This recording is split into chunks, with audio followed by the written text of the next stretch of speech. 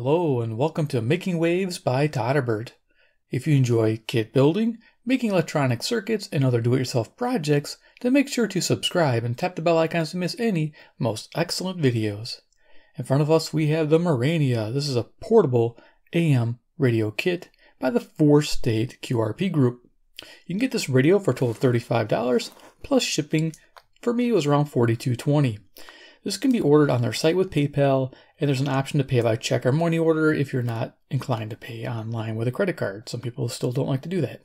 Also, if you're an international viewer, international shipping is possible, so contact them. I have links below to this radio kit and their site, and so you can see the different options there. But this thing is very special to me because you'll see in a moment why I like it so much. Let's go ahead and open this box up and see what came in there. All right. See, I saw this on YouTube, and I had to contact them and ask them about this radio kit because I love AM radio, and this is a real special kit to me. So there's some parts. Go over what was in here. So everything's real simple, ziplocked, and we'll go over everything. The best part is the enclosure, which is in the bottom here. Pull that out. Got some bubble wrap protecting it. Go over the pieces together, and then talk about build strategy. Box is empty. Good deal. Set that aside somewhere. There we go. Okay, first thing first, we got a bag of parts, and I'm going to bring this down so we can get a little closer view. And they boast 11 components. So we got a speaker. On the back here, it looks like we have some tuning knobs, some standoffs. We have some wire. Looks like we have to wrap our own antenna. That's going to be fun. Todderbert really hasn't wrapped a ferrite antenna, but I have wrapped crystal set radio antennas. You know, we're on a little spider web style. Let's see what else we got there. We got some washer screws to mount the parts together. Okay, so that's a pretty simple bag of stuff. Next, we have another bag of fun. Let's see what's in this Ziploc. All right, so we got some components here. I'm just going to grab them and pull them out. Let's see what we get here. So these are our main components. We have the tuning capacitor. Pretty simple. It's a pretty interesting way they show you soldering these items to the board. I'm going to show you that in a second. But there's that tuning capacitor. We have our volume on-off switch. There you go. Very simple, basic setup. Yep, I like that. And then here we have a transformer for our audio amplifying circuit. Very simple setup there too. Okay. And we got the bag of components. So let's go and open these up. Be careful not to lose any of these. All right, we'll go ahead and I think I got them all out of the bag. Set them down here, and let's see what we got. We got a couple, so let's see, 1, 2, 3, 4, 5 disc capacitors, it looks like. Real simple setup here. Just gonna kind of show them on the camera, so you can kind of see what this involves. Pretty basic setup.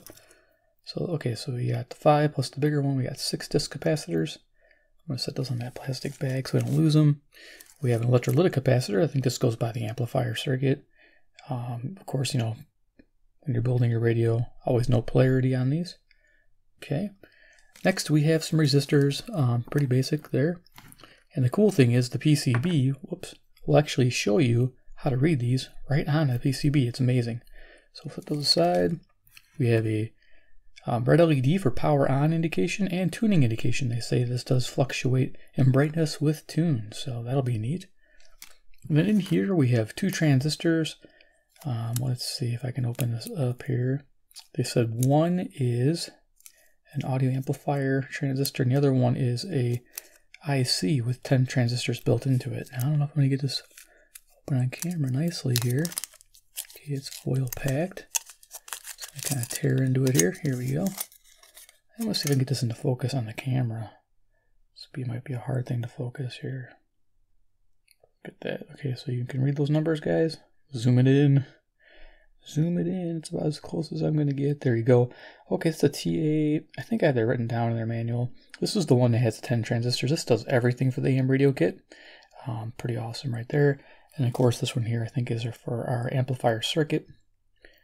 And let's bring that up into the frame there and you get a good look at that. Yeah, so pretty basic. Those are all the parts pretty much for building the radio. Of course, we're missing the ferrite, and I think that was in the bag here.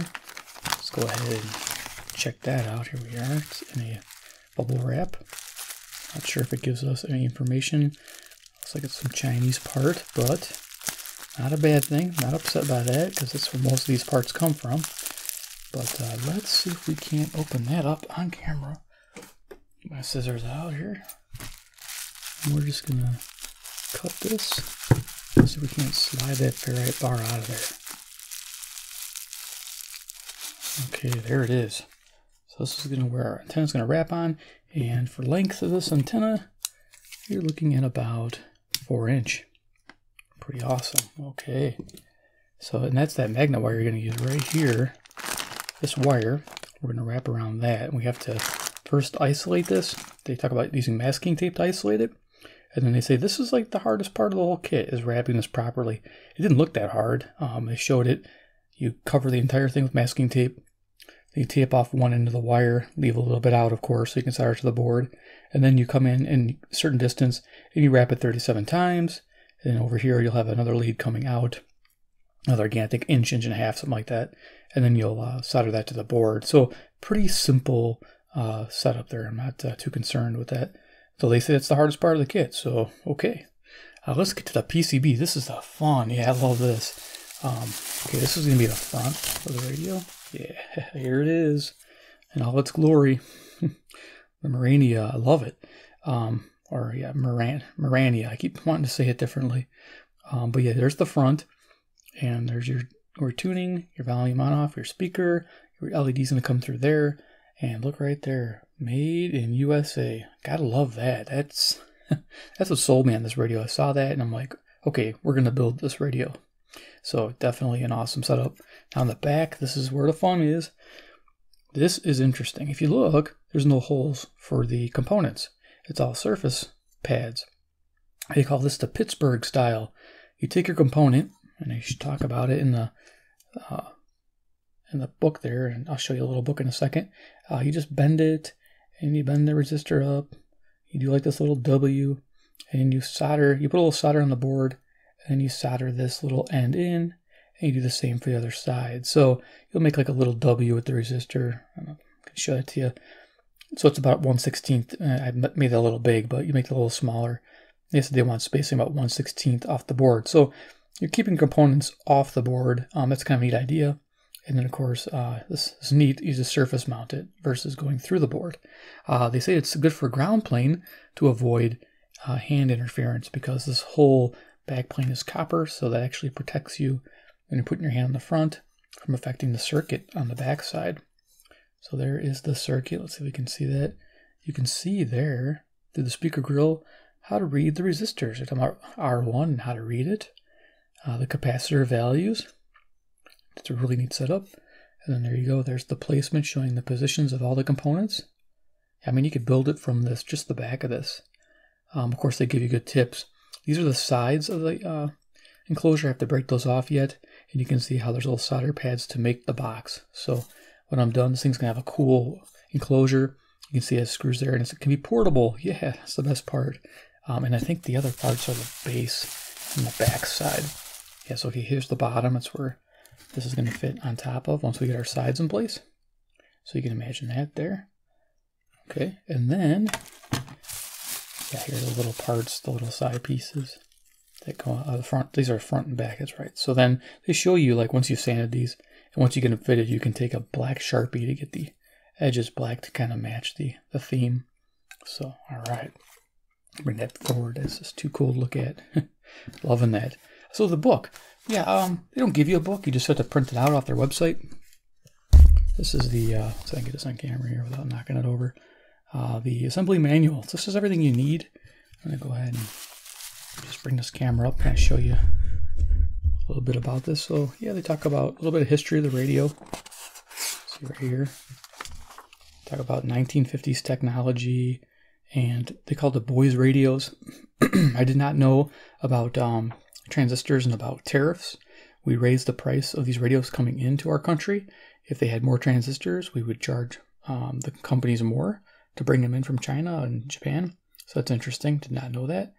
They're talking about Pittsburgh construction, and I'll show you that there. So flip this open here.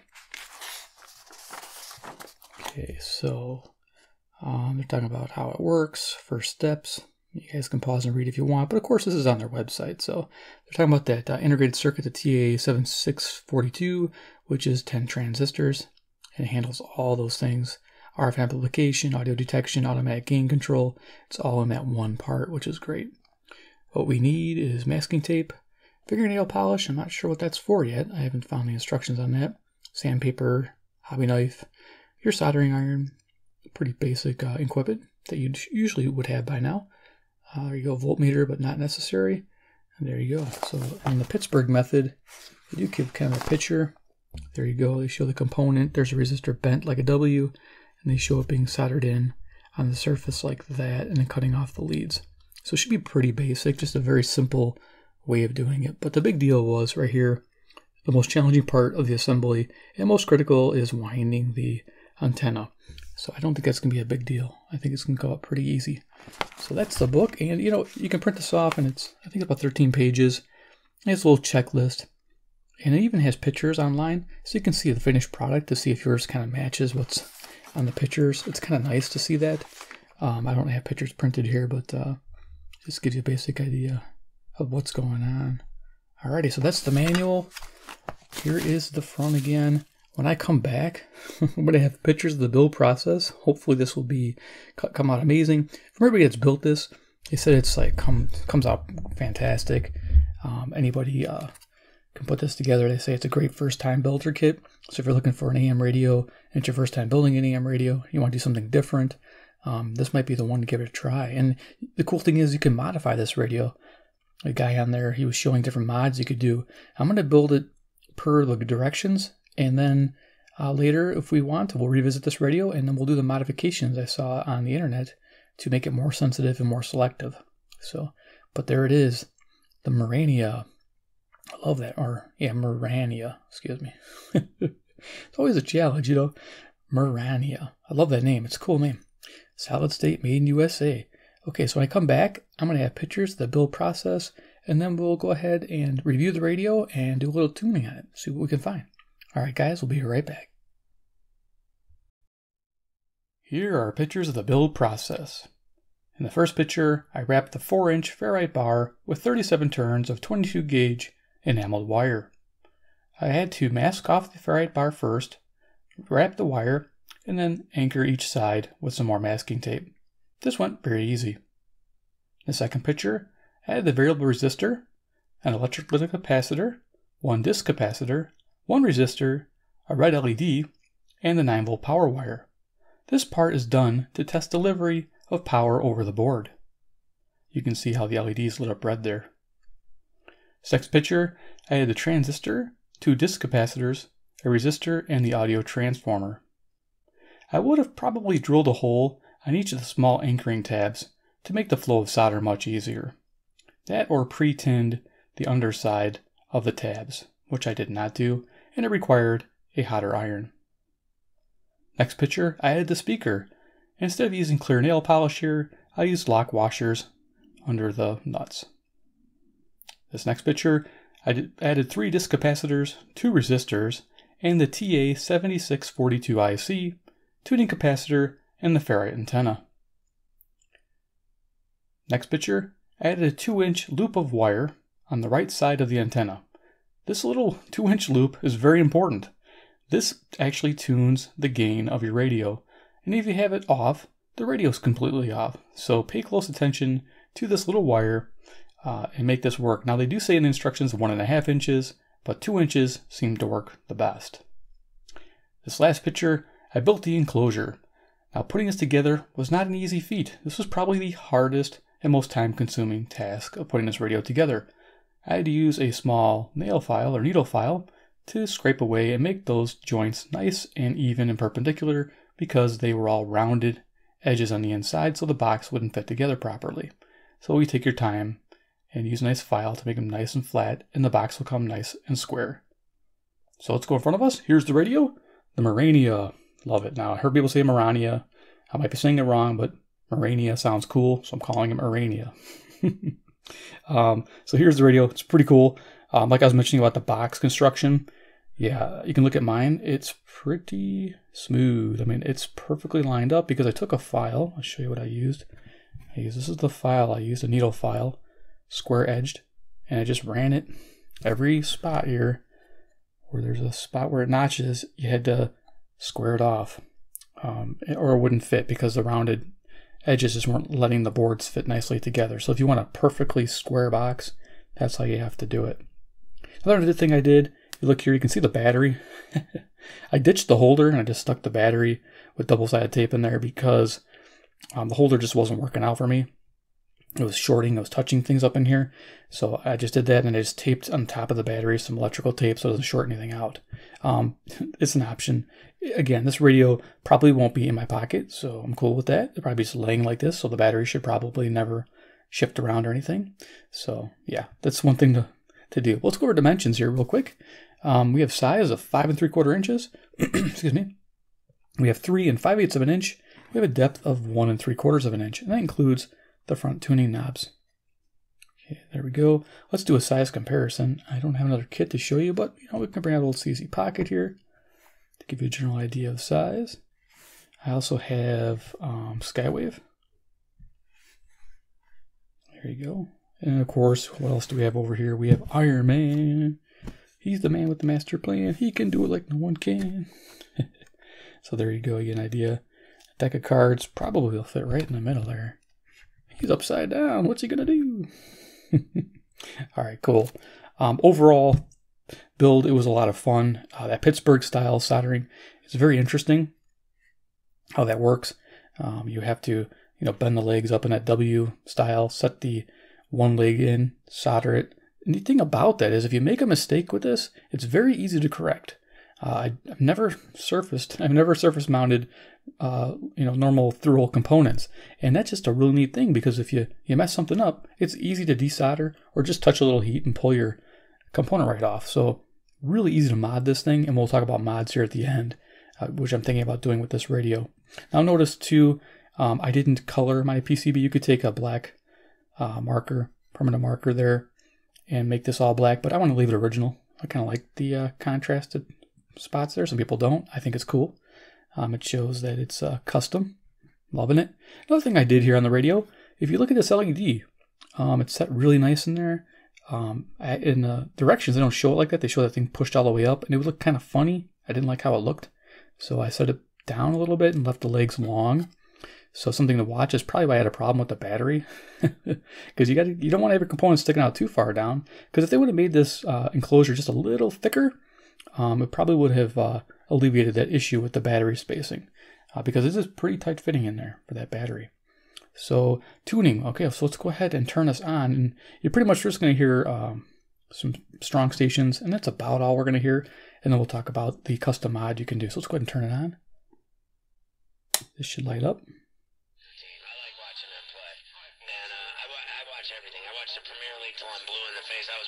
I might get some mixed stations. I watch everything. I watch tons of it.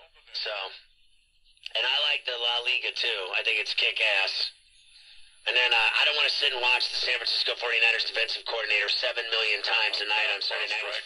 Asset, all in stock, ready for immediate delivery. Plus, the sales professionals at Gary Lang are the most trusted and resourceful in the business. They'll find you the exact 2020 Subaru model that you're shopping for and provide you with expert consultation on your vehicle. So that first station was 670 The Score. This next station is 720 WGN. As you can see, this scale does not line up to any of the stations. Lucky I'm finding any stations, and then we'll talk about those mods. Or you could do it online at GaryLangSubaru.com. And remember, if it doesn't say Gary Lang on the back, you probably paid too much. You might hear a little squeal.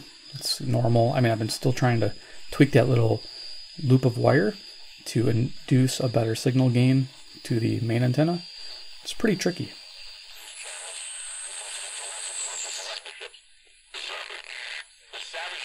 Oh, cool. So Savage Nation, that was 760 WGR Detroit, 300 miles. I heard Toronto last night with this. That's what I was trying to get.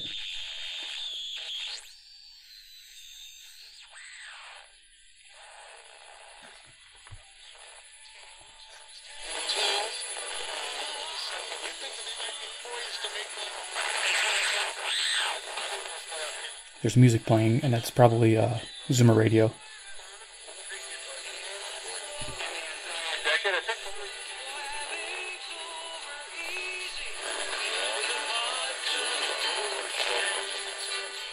Let's verify. This is fun. Yeah, enjoyed this. This kid. Wow, this guy waves jamming away here. Yeah, this kid's been a lot of fun. Good learning experience. I would recommend to anybody.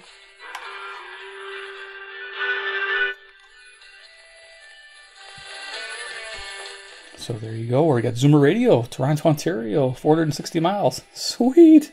So you know it's possible. Yeah. Loving it.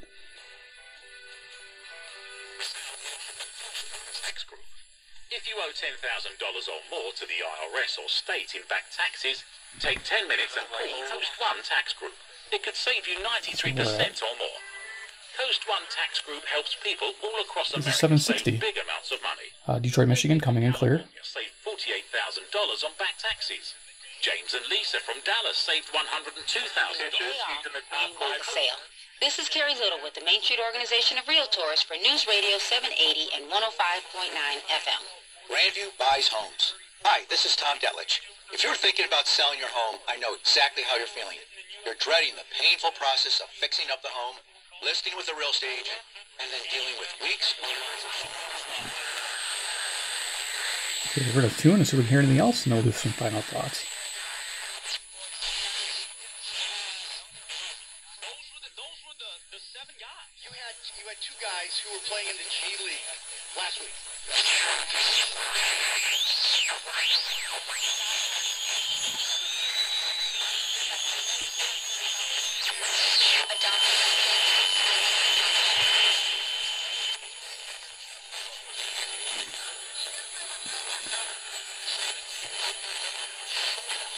So I found that little bit of squeal I need, otherwise I don't get the gain on the fanner stations.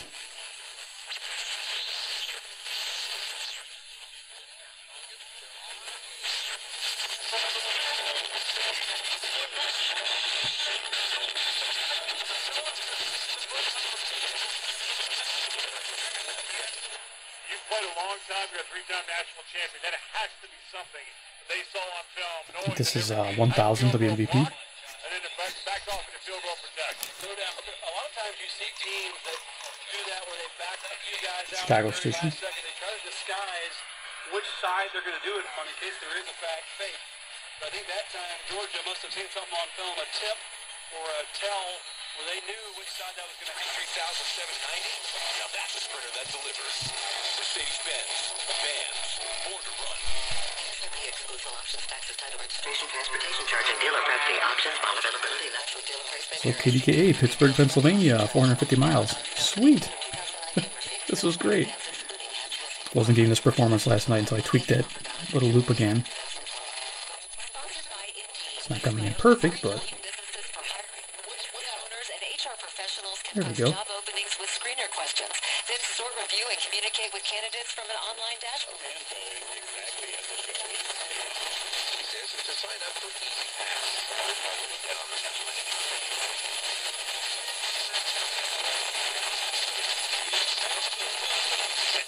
Which I'm well read, but black.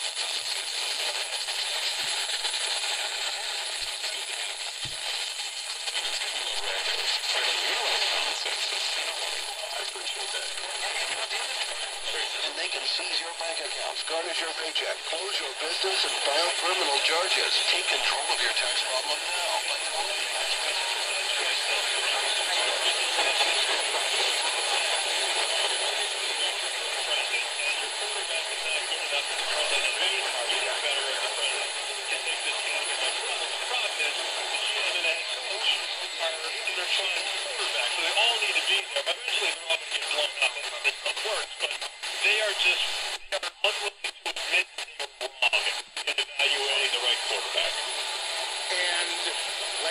So we're getting the same station on the end here, and I'm not sure if that's a strong station up top.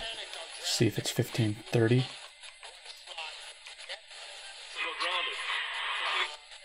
Yeah, I'm not sure what that is, but that gives you an idea. Let's go ahead and turn this off. Alright, so the Murania, yes, I like it.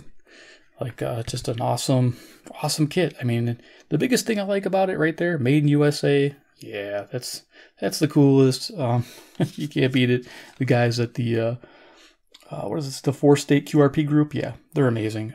They've got really cool stuff. They have QRP rigs. If you guys are into doing CW and low wattage and do-it-yourself kits and communications, that's the way to go. You know, check them out. They're really awesome. I'll have links down below. But mods. Okay, so mods for this radio, they're there. And if you search on YouTube, there's a guy who did them already, talks about how he did it. If you search on Google, there's a guy who does a whole write-up on how he did his mods. But I wanted to build this radio unmodded. What the mods pretty much do is add selectivity, dial accuracy, which is a big thing, and I believe extra gain on the audio. Because if you notice, I had to turn it way up to really hear anything. So that's a bonus. So what you do, I believe, is you take that antenna and you wind it with 66 turns. I don't know if it's the same gauge wire. I think it is. Somebody said it's the same gauge. Somebody else said it was 24 gauge. I got to check on that to make sure. But you rewind the antenna to have almost twice the amount of wire. Okay. Next, they have you remove a capacitor. I think it's C8 in there. So if you get this, or if you're looking at the schematic, you remove C8. I believe you lift the leg on one of the legs on the tuning capacitor. You, I believe you bypass something on the audio spot, somewhere in the audio circuit. So there's a few things you do, and you get this radio that's transformed. So what I'm going to do, probably in the next, I'm not sure, next few weeks or so, I'm going to look into doing the mods and see if it's something that's easily performed. I do believe you have to change the resistor to a value from a certain value to a higher value. So yeah, just a few little mods, and it can make this radio a night and day difference. I really would like more selectivity, though I was really excited to pick up those stations 300-400 miles away for something very simple to put together as far as a basic radio kit. It was a lot of fun, and made in USA all the way. Loving it. Does it get recommended by? Yes, because it's very unique. We're also going to get something like this. I don't think some Chinese dude's going to make this. I hope not.